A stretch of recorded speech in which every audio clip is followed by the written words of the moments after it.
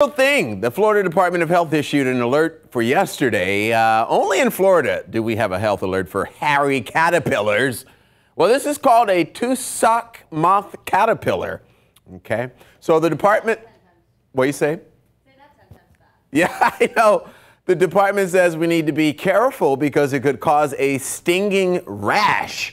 Now, listen up, because if you got kids, this is important, all right? So if a child comes into contact with one of these caterpillars, take the bug off your skin, wash the area, or take the bug off your skin, excuse me, wash the area gently with soap and water, use ice pack to reduce stinging. Now, if a rash does not go away, DOH said it is best to call a doctor.